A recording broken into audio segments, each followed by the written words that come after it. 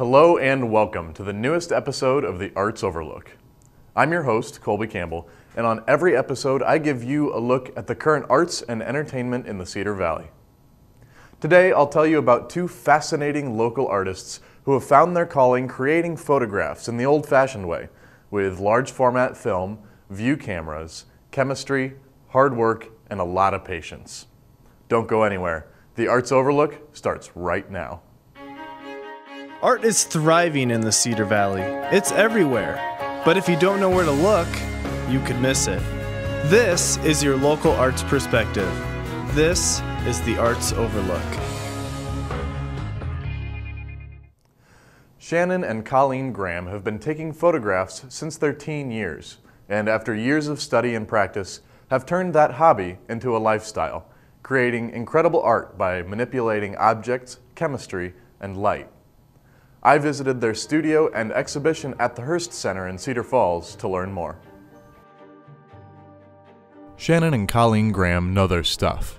They've practiced for years with analog photography and are now using their skills to create fine art.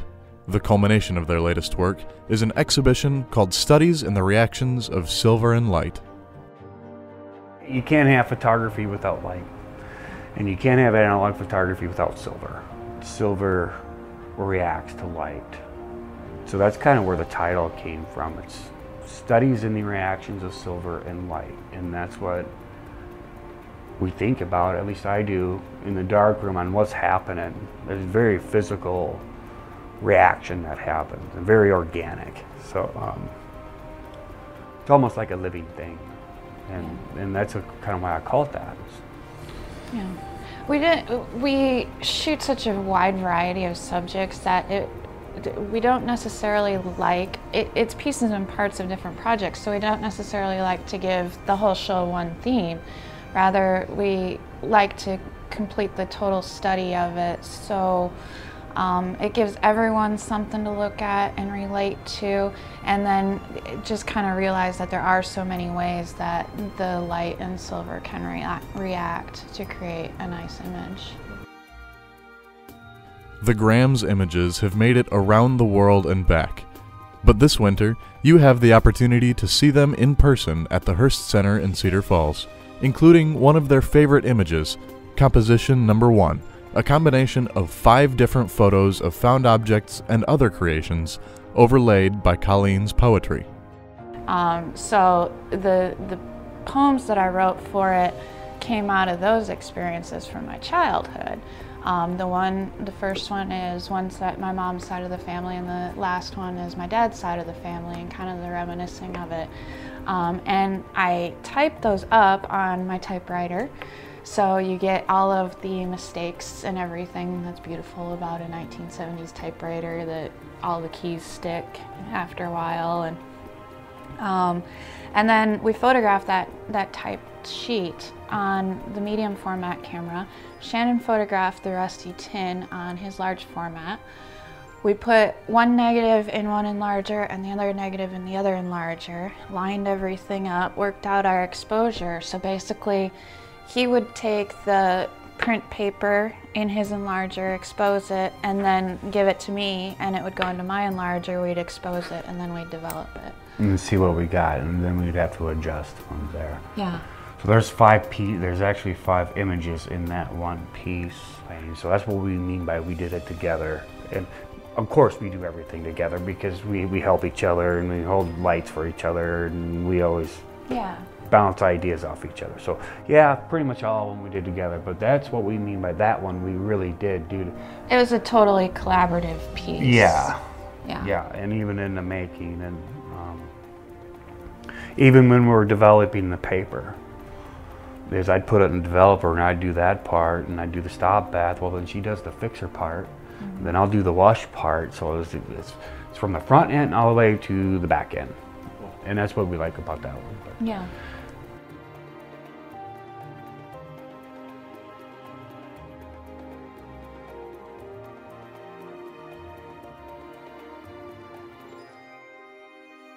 A lot of it just starts as an idea. It's hardly ever going out and finding things.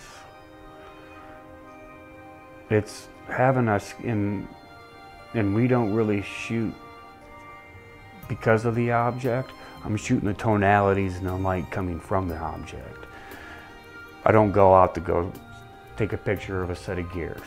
I go out to get some shadows with details and some textures. And I really don't care what the subject of the picture is. The subject of the picture to me is tonality. And a lot of that starts with just daydreaming. I draw sketches, I write poems. A lot of my pictures are because of a poem that I wrote, and I go out and try to shoot that poem. So one day I'll pick up a notebook and like, oh, there's that idea, and then I'll go do that one today. And then you go out and find that. And it's hardly ever we come up on something. Oh, let's shoot that. Let's shoot that. It's in our head first, and then if we end up finding it, that's cool too. Yeah. But not very often do we do that. No. And a lot of the way I approach mine a lot of the time is, well, I like to collect cool stuff.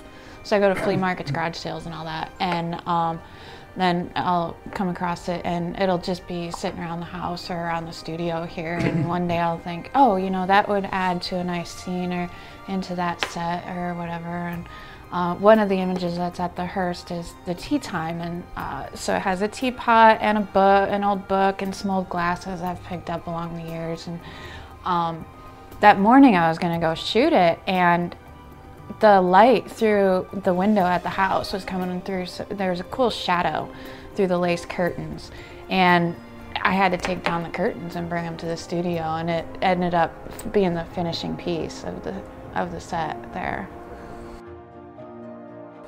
And a lot of mine at the Hearst too are abstracts and just darkroom wizardry. It's all done in either in camera or in the enlarger in there, where I'll turn the paper and I'll sandwich negatives together. All those are just kind of just like feelings or just thoughts of, you know, and it's usually a very confused thought. If you were to look at my abstract stuff, a lot of it was very confusing. I was probably pretty confused that day.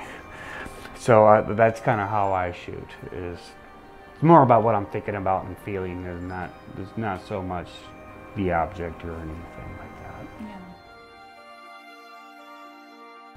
Yeah, and you know, the other thing that I like about we take a lot of time in our work. It takes many hours, days to complete one piece.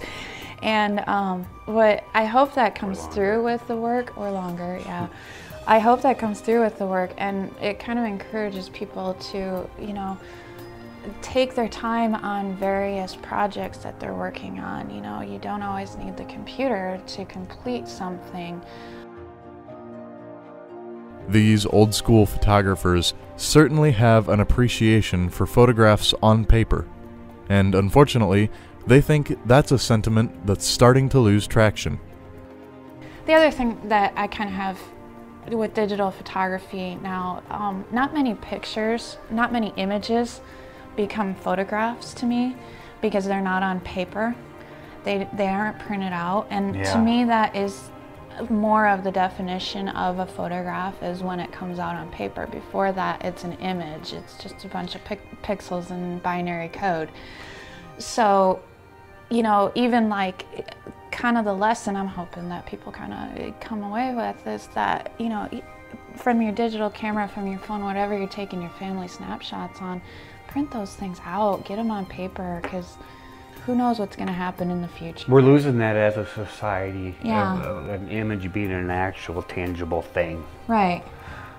They just exist on the card or exist on the computer. Well, if it just stays there, is it really a thing then? When you can fit thousands of these on a little card, is it really a thing? Does it exist like a sculpture would exist? Or like, and there's something to the communal aspect of a photograph too, of a printed out photograph, where, you know, like when I was a kid, and my family still does it, we sit around the table and we pass around family pictures from the old days.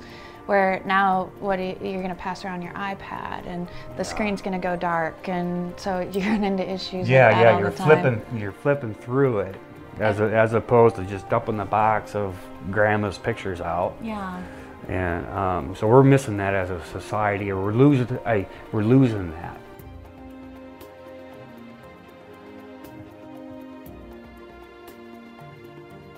Well, I always think that it's important as an artist and as someone who supports the arts that people support artists, especially local ones. And the Hearst Center is doing a fantastic job of keeping the arts alive here in Cedar Falls. And, you know, kind of, I think it's a chance to, you know, it's the middle of winter. There's a lot going on, but there's nothing going on too. And step away from the screens, unplug for a minute and go see art in person. You know, why not? It's there for us. It doesn't cost you anything. It's just a time to sit and relax and just enjoy art.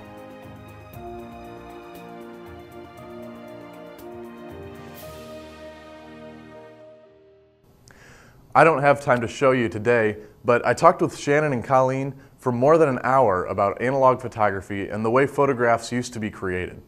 In fact, I think when I get a chance, I'll probably order prints of some of my favorite pictures. There's just something to be said for holding a photograph in your hands. Studies in the reactions of silver and light is showing now at the Hearst Center and is free to attend until March 27th. Hearst Center hours can be found at www.hearstartscenter.com. If you'd like to hear more about how Shannon and Colleen create their work, they'll be giving a public lecture at the Hearst Center on Sunday, February 7th at 1:30 p.m. That'll do it for this episode of the Arts Overlook. Thanks for watching. I'm your host, Colby Campbell, and we'll see you next time.